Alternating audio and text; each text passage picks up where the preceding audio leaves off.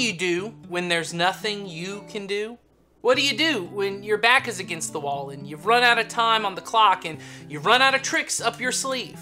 What do you do when you've tried and tried and you've bled and cried and it feels like you've made a dent about this big in the problem? When your marriage is beyond life support and you're not even sure you want to stay and fight, but you've got kids and no option seems right. I mean, when this is the first time in your life you've been on unemployment or you had to take a pay decrease or get furloughed and bills are coming due and you don't know what to do. When the test results come back and it's your worst case scenario, or when, like all of us, you've been staring into this huge problem of systemic racism in our country, which at times feels unsolvable and too big for any one person to handle. When it feels like the worst possible thing that could happen is staring you down and you know there's nothing you can do, what do? Well, maybe you end up in church online. In fact, you might be here today and you're not even sure you believe all Christians do, but you were invited by a friend or you did a Google search and you just ended up here and you're thinking, I'm not sure it's going to help any, but it can't hurt. Well, first, let me say how glad I am that you chose to join in with us today. My name is Nathan, and I think what we're going to be talking about today is going to be so applicable to you if anything I've said so far resonates with you. Because we're in the middle of a series all about faith and what faith looks like in our lives. Now, you might hear that and want to tune out because when you hear Christians talk about faith, it sounds like nonsensical Harry Potter wand-wielding, Star Wars and the Force type stuff where if you just say the right words and pray the right prayers and believe hard enough, well, God will do anything you want.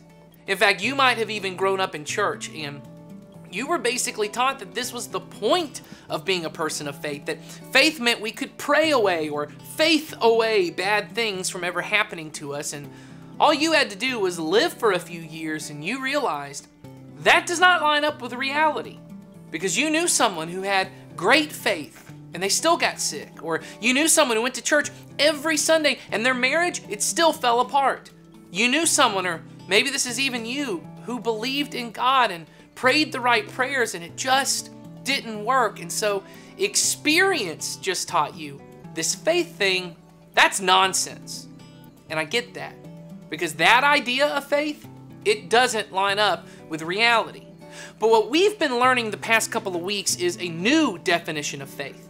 We've said faith is not some power or some force that I wield that gives me leverage over God. Faith's not just good thoughts and feelings that I put out into the universe so good things come back to me. Faith is not just pretending that everything's okay so God doesn't feel like I'm somehow ungrateful for my life.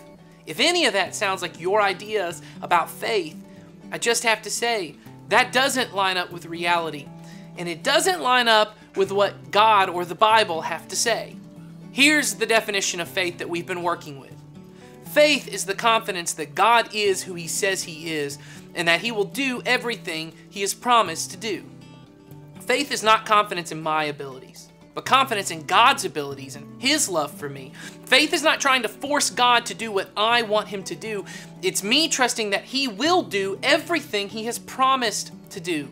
And that word promised, that's the key. It's not everything I want God to do or everything I think God should do. It's everything He promised to do. And that's what I want to spend our time today trying to figure out. What is it that God has promised me? Because there are things I think God should promise me and things I want Him to promise me, but I can't hold God to my thoughts that sound like, well, if there is a God, then He must. Or if there is a God, then He would. Because if there is a God, then I don't get to decide what He must or He should do. It's my job to figure out what has He told me that He'd do. And for those of us who follow Jesus, we believe that Jesus is the most clear representation of who God is. When we look at Jesus, we see what God is really like. And Jesus never promised us a life free of trouble or of sickness. He never promised us that we would be wealthy or that all our dreams would get accomplished. In fact, Jesus once promised His followers this: here on earth, you will have many trials and sorrows. To which we want to say, yeah, but Jesus, how do I pray those away? And Jesus says, no, that's a promise. Trials and sorrows are an inevitability of this life. it's kind of hard to explain because I don't think that there was ever a moment where I was like, oh, my mom's not going to be here. Like, I realized that my mom was really sick. I realized that she was in the hospital. I realized that things were different. I realized that things were drastically changing.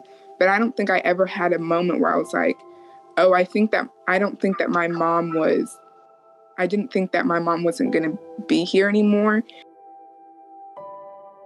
So we were living in Reno. Me, my mom, and my sister lived in Reno.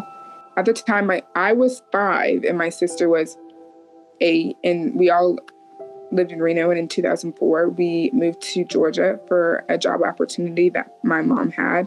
We had a typical life. She worked hard to provide for us. I really believe like she always put herself last. She always provided for us. She always just wanted to take care of us and give us the best life that we could have. So I was 12 and it was summertime. Like we had just gotten out of school. We'd only been out of school for like a week. So it was probably like June. Our mom's fiance called us to tell us that he was on his way to pick us up because our mom was in the hospital. She had a thing called bacterial meningitis. And so it's like a thing where it shuts down your organs. It shuts down several different things. And so the process, like she had to at a point learn to write, like rewrite. And she had to learn to do those small things that a 4-year-old's doing, a 5-year-old's doing. Like, unfortunately, that was kind of the beginning of me and my sister having to really grow up prematurely, because at 12, I didn't really understand. But my sister was telling the doctors like, oh, she is taking this medication and she is doing this and she goes to this place and this doctor or whatever. And so that was kind of the beginning of us really, that would be our life for the next some odd years, and really having to act a lot older than our age. And so, yeah.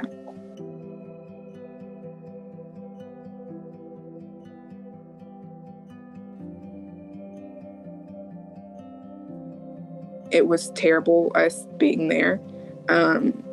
It was not functional. It just wasn't good. And so we were moved from their home. We were there for 4 weeks and we moved to a group home. Our case was always kind of an anomaly because most of the kids that were brought there was because of, in any way, shape, or form, like a dysfunctional family or whatever dysfunctional reason. And for us, it wasn't that. It was just because we had a mom that was sick, and we had her, and that was it. And so, and I will say the whole time through being in foster care, I never really felt like there was an adult that was really for me. Like there was an adult that actually loved me. Like since my mom died, like I never had felt that. And I would remember actually talking to God where I wouldn't understand why this was happening. I wouldn't understand, because it really was devastation after devastation. It was another adult that I couldn't trust. There was an adult where I thought I could trust them, but they weren't really for me, and they didn't really have my best interests at heart at the end of the day. I remember really crying like almost every night, and again, just processing from such a young age, like I really wouldn't understand why this was happening, and this was my life, and this was my reality. And I do remember that constantly. Like I did that all the time. I would just cry and cry and cry. Now, I'll admit it. If you watch that story and you think about it, the kind of faith where you can't say the right thing or do the right thing to get God to do what you want, when what you want is to save the life of a single mom so her children don't have to go into foster care, that doesn't sound that attractive. In fact, it sounds pretty useless. What we want in situations like that, maybe what you want in your situation right now, is what we call divine intervention, right? I want God to get involved and do what I'm asking him to do. Well, if that's where you're at today, You're in the same place that the closest followers of Jesus were in on the night before he was killed. You see, on this night, Jesus had a meal with his closest followers, and these guys were already in victory mode. Earlier that week, they had entered into Jerusalem with Jesus as this victorious king. The people were praising in the streets and shouting and leaping for joy, and everything pointed to Jesus being this long-promised Messiah and King of the people of Israel. And that was true. Jesus did bring about the strong and unshakable kingdom of God in this world. It just didn't happen like these men thought it would. I mean, when they thought of the power of God, they thought of military power, right? Armies and chariots and political power, a throne and a crown. They did not think of Jesus being crowned king with a crown of thorns, dying on a cross. They couldn't even picture it. And so on the night before Jesus' death, these men were riding high with dreams of power and glory. I mean, this right here is Michael Jordan, 1993, crying with the championship trophy. It felt like a victory lap for them. In fact, at this final meal, they're arguing about who's going to have the most power and authority when Jesus is brought into his kingdom. They thought their faith and trust in Jesus would be rewarded just like we do. He's going to make our lives better and more comfortable and more prestigious in this life. So at the end of this final meal, Jesus began to describe how he will be betrayed, how he's going to be killed, and how he's going to be leaving them. And still, they're not even really understanding him or honestly really listening to him because it's not what they want to hear. It's not attractive that this man they put all their hopes on could be killed. And then to make things worse, he begins to explain to them that their lives are going to get harder and that they will face suffering. He tells them that they will be thrown out of the synagogues, which basically meant full exclusion from society. And he even tells them that people will kill them just as people killed Jesus. And I'm sure this is all a 180 turn for them. It's not what they signed up for. It's not what they want. Their idea of faith was that their lives would get better and more prosperous. But to go back to our definition of faith, this is not at all what Jesus promised them. It's not what Jesus promised us either. He never promised us that things in our life would get easier, or that wealth would come our way, or that our family would stay healthy, and that our children would respect us and appreciate all that we've done for them. Trust me, I got 4 girls. That's not reality. Jesus never promised us this. And so if we base our faith on everything going our way, then our faith will crumble. This is why Jesus said to his followers, I have told you these things so that you won't abandon your faith. Because if your faith is in something he never promised, if your faith is in getting him to do what you want him to do, if your faith is in your family turning out just as you dreamed it would be, or your business never failing, if your faith is in your health or your wealth or your circumstances, well then when those things fail, you might think that Jesus has failed you. But he never promised to make everything go your way. He says, put your faith in me. When your life feels unstable, and it will. When trouble comes your way, and it will. When you feel completely unconfident and incompetent, are you confident that God is who he said he is? Are you confident that he's a good God who loves you and wants only good things for you? Jesus would say, are you confident that I know better for you than you know for yourself? And are you confident that I will do everything that I promised to do for you? Because here is what I promise you. Jesus said to his followers, you grieve because of what I told you. But in fact, it's best for you that I go away, because if I don't, the advocate won't come. And if I do go away, then I will send him to you. The advocate is the Holy Spirit of God. It's the same Spirit that lived in and empowered Jesus. It's the Holy Spirit who's God himself. And Jesus explained that when he left, he would send the Holy Spirit to live in believers. He would give them God himself.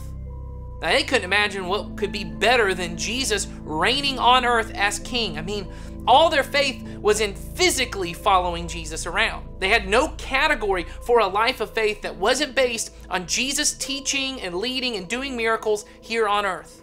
How could anything be better than that? But Jesus said, it's best that I go away. What's better than having God walking around with you? Having God living within you, empowering you, comforting you, encouraging you, guiding you in every moment to live like Jesus. They couldn't imagine this at all, but Jesus says, trust me, I know what's best for you. And I know you can't imagine what your life will be like if your marriage falls apart, or if your health fails, or you never fully financially recover from the past few months? I know what you want is the power to get God to do what you want. I want divine intervention, and what God says to us is, you want to know how I'm going to intervene in your life? I'm going to enter into life with you. I'm going to live in you. I'll suffer with you. I'll cry with you. I'll celebrate with you when things go your way. I'll mourn when they don't. The cross is the evidence that God is not carelessly and passively watching the suffering in our world from afar. The cross shows us God taking on human flesh, participating in our suffering, taking it on himself. Does God care? Absolutely. And he is in the midst of all of our pain. This is what he promises us. He will be with us. And Jesus says to us that his presence in our lives is better than Jesus doing exactly what we want. In fact, he said it's a peace that is nothing like this world can give us. See, in this world, we can only have peace when our circumstances are just as we want them. But in the kingdom of God, we have peace because we know God is with us. And I get that you might be new to this whole church thing and you're not sure you believe any of this. And now you're thinking, man, I'm not even sure I want to believe in it. How in the world could God being with me be better than God doing for me the things I want? And I get that, but see, this is where our faith begins. It doesn't begin with what I want God to do. It begins with who I know God to be. And for those of us who follow Jesus, we know who our God is. He is good and kind and full of tender and loving kindness for us.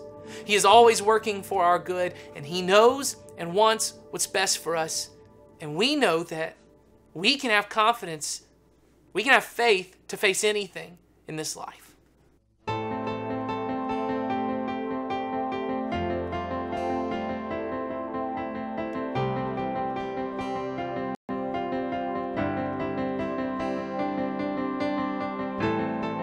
In the mountain air, in the valley low, you are always there, you are always close. I can feel your grace as you guide my steps. In the darkest place, I know who you are. Oh,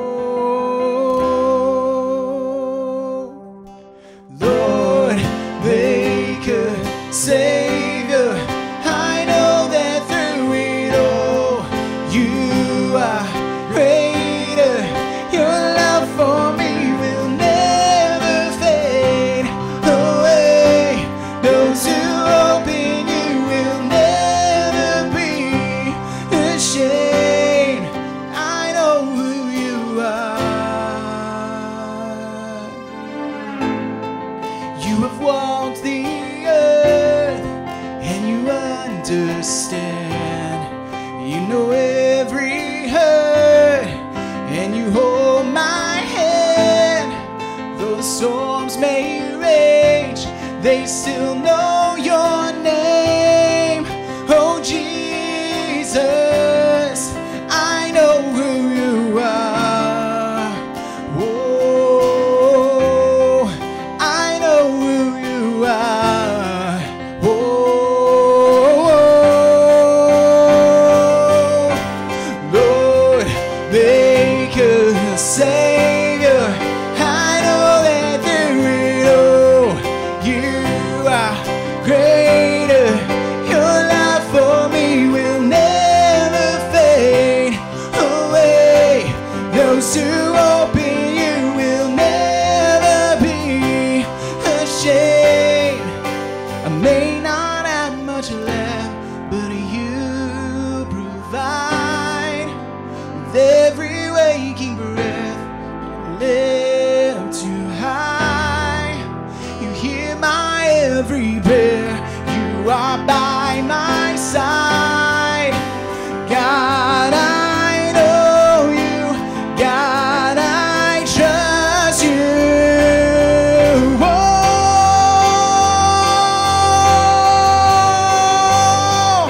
I put my hope in you because I know you. Lord, Maker, Savior,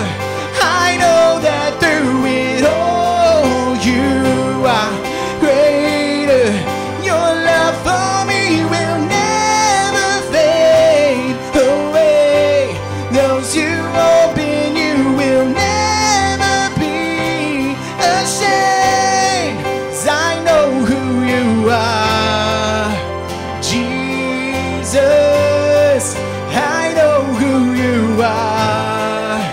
Jesus, I know who you are.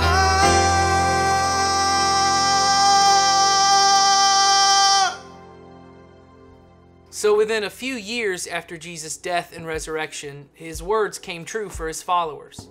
Persecution became widespread, and over the coming decades, as the Jesus movement of the church grew, persecution grew.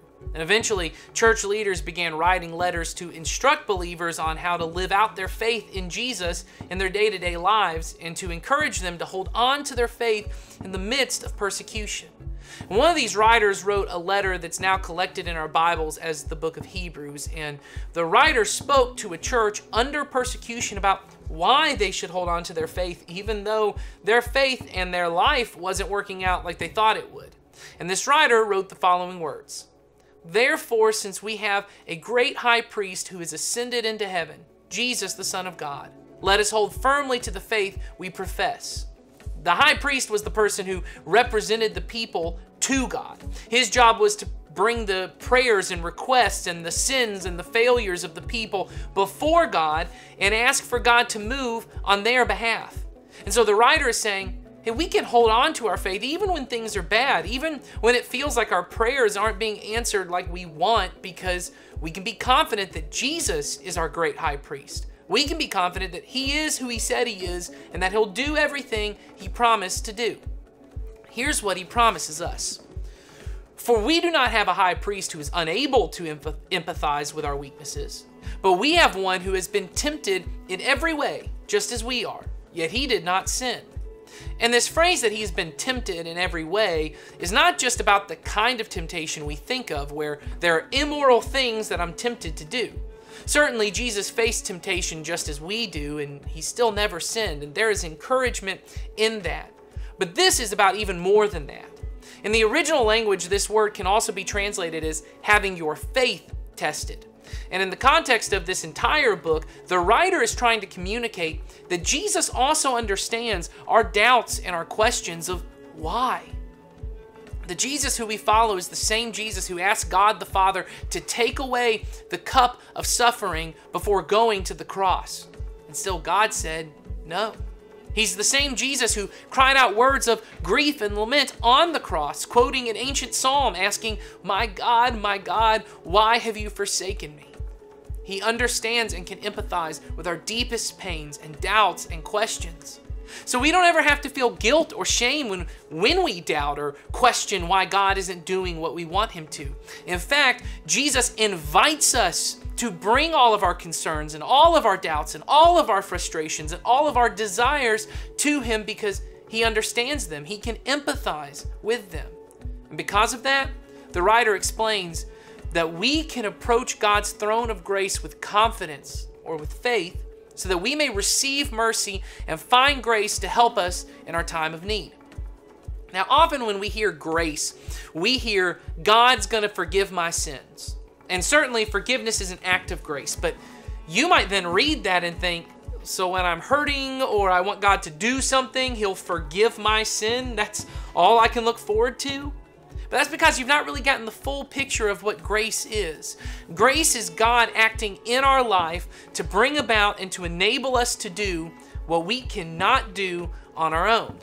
So forgiveness is a part of that because, well, I can't do that for myself. But grace in my time of need can also be God giving me the strength to get up and just keep going. It can be the motivation to hold on to my faith even when it feels like God's not answering my prayer how I want. Grace can be God giving us the wisdom to know what the next right thing to do is when the future is unclear. Grace is what causes those stories that you hear and I hear where someone goes through an unspeakable tragedy and they make it through to the other side and we all think, how did they do that? How are you so strong? How do you still have joy and peace in your life with everything you've gone through? I mean, how do some people get to the end of horrific circumstances and we've all heard them say something like, that was honestly the best thing that could have happened to me? How does that happen? Here's the truth. It didn't come from them. It's a gift of grace. It's God acting in their lives to bring about and enable them to do what none of us would be able to do on our own.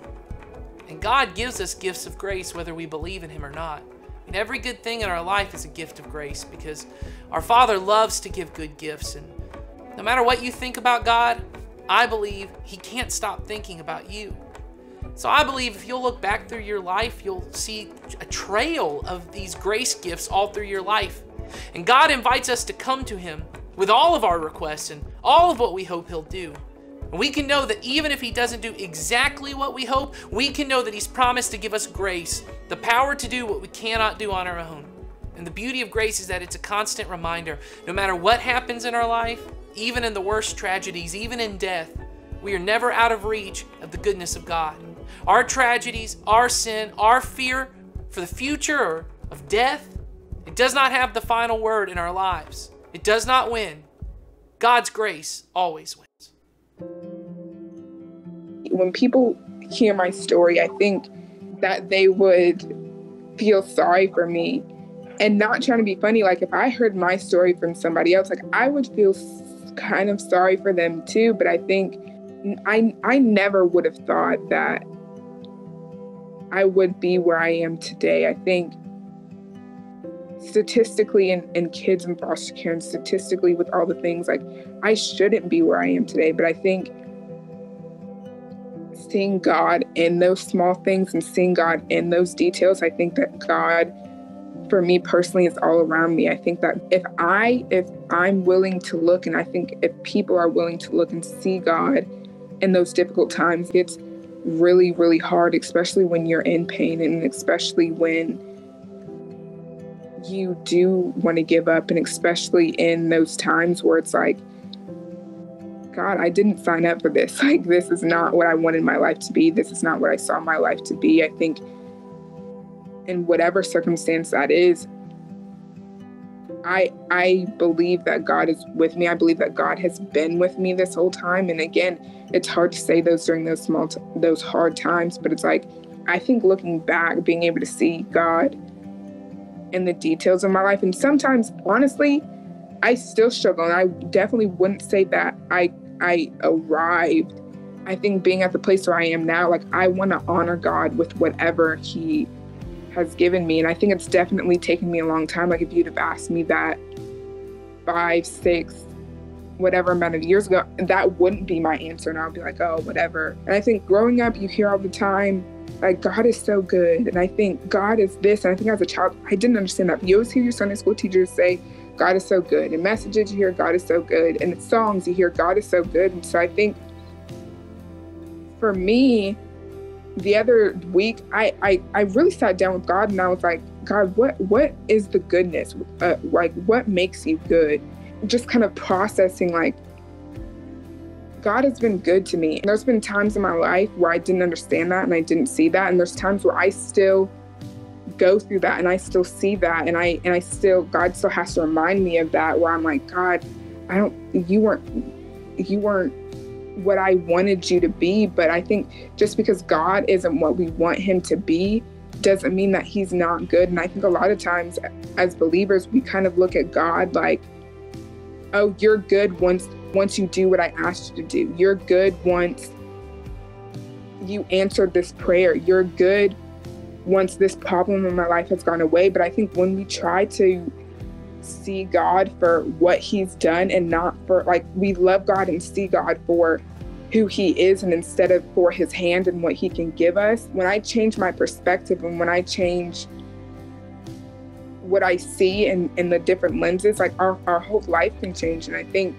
for me, again, just for me deciding like, no, I'm going to believe that God is good. And I see what I don't have, and I see what other people may have, and I see what I wish that my life would have been like. But I also see what God has done for me. And I also see I didn't have an ideal childhood. In part, I don't have an ideal adulthood, but it's still a thing of like, no, I'm going to believe that God is still good regardless. I'm going to believe that God is faithful. I'm going to believe that God loves me even through my circumstances. So even though God hasn't promised to do everything we want Him to do or to make our lives go smoothly and simply, we can still be confident that He has promised us His Holy Spirit to live in us and to give us grace and mercy in our time of need.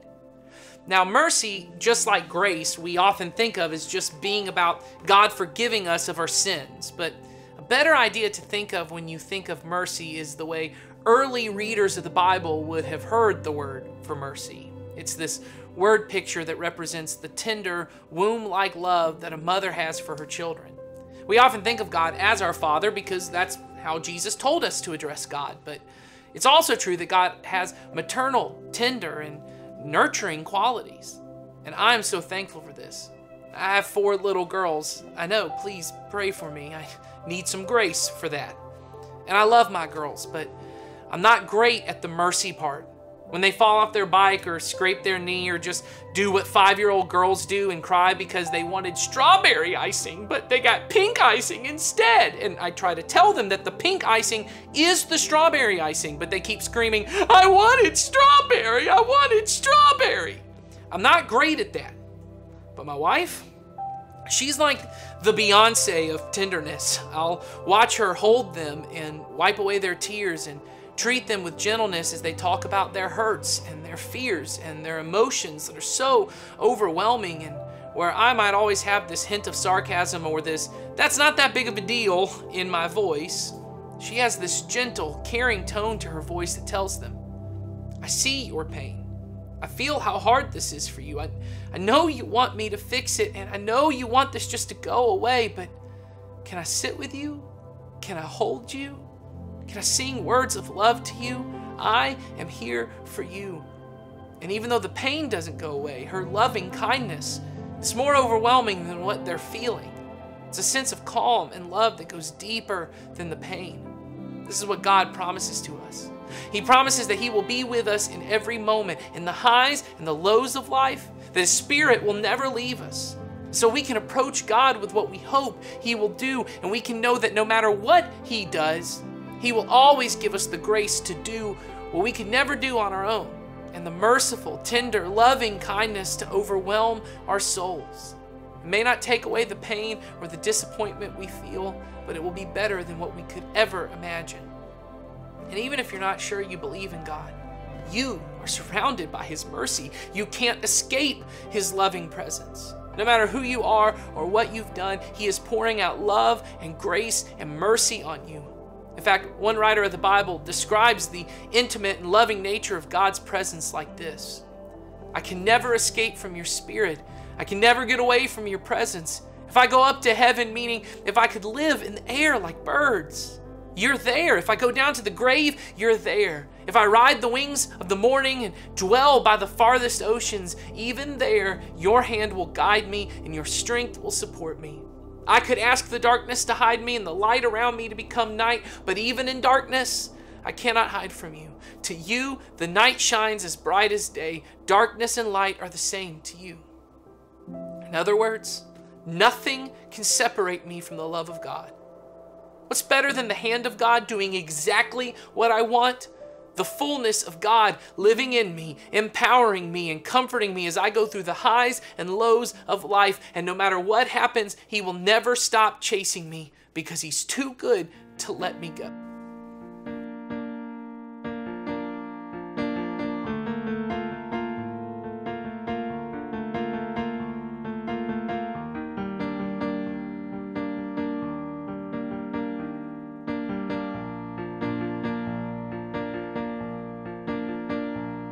When it feels like the dawn lingers longer than the night, when the shadows feel like giants, are you chasing me down? Tell me, where could I run from your light? Where could I hide? Him within your precious thoughts.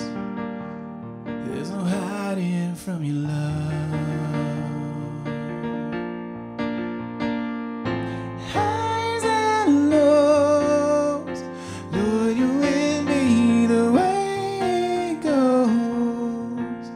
Should I rise or should I fall?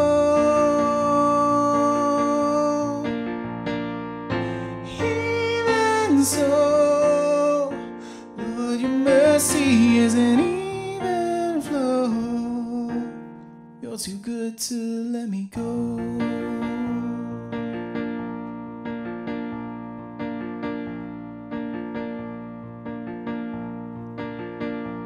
Should I dance on the heights or make my bed among the depths?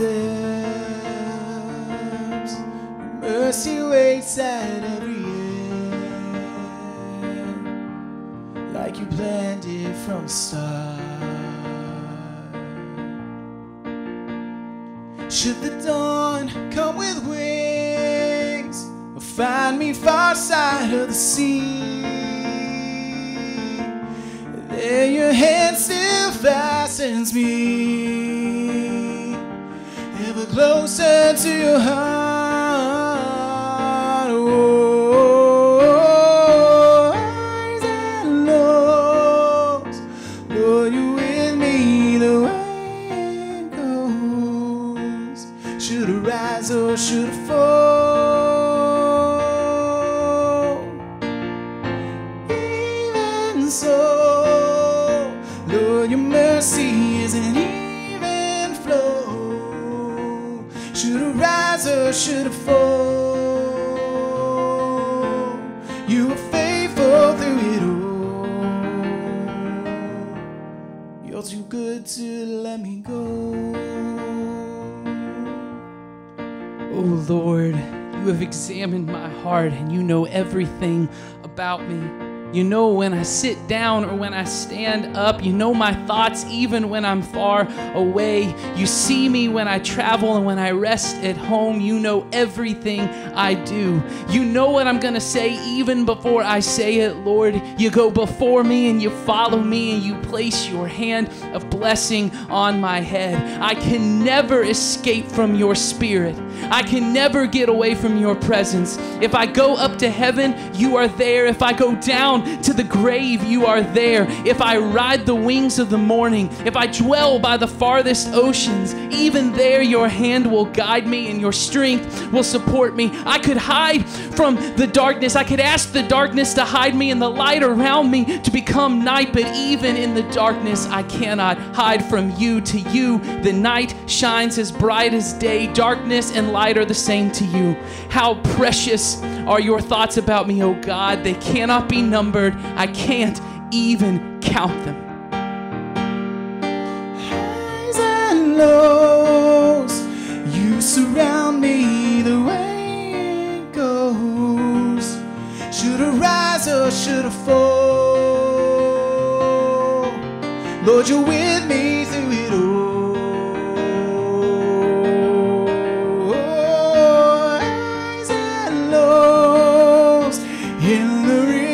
Of your grace I know. Should I rise or should I fall? You are faithful through it all. You're too good to let me go. The time when the mercy and grace of God became most evident to human beings was on the moment when Jesus gave his life on the cross for us. From the outside, it seemed like a moment of failure and defeat, but for thousands of years, followers of Jesus have taken part in a meal known as communion, which reminds us not only of the death of Jesus, but the victory of his resurrection. So if you're a follower of Jesus, would you take any elements that you have nearby to represent the body of Jesus? Maybe a piece of bread or a cracker, and anything you have to represent his blood. Maybe that's a cup of juice or even water like I have here. Would you hold those right now? And if you're not sure you believe any of this, I want you to know that I'm so glad you joined in with us today. And maybe during this time that I get is a little strange, maybe you can just reflect on all you've experienced today. Is it true that there is a God who loves you and wants to give you grace and mercy in your time of need? But if you're a follower of Jesus, as we eat the bread, remember the grace of God that was given for you when Jesus gave up his body for us on the cross, not only for the forgiveness of your sins, but for the gift of his Holy Spirit living in you.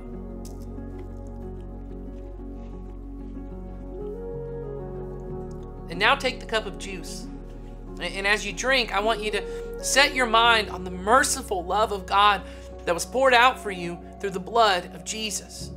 Drink and imagine that just as this juice enters into your body, the Spirit of God is living fully within you. Would you pray with me? Heavenly Father, thank you for the gift of your Son. This amazing gift of grace that you just freely give to us. Your Spirit that lives within us, that empowers us, gives us mercy in every moment, your comfort and your tender, loving kindness to strengthen us in every moment of this life.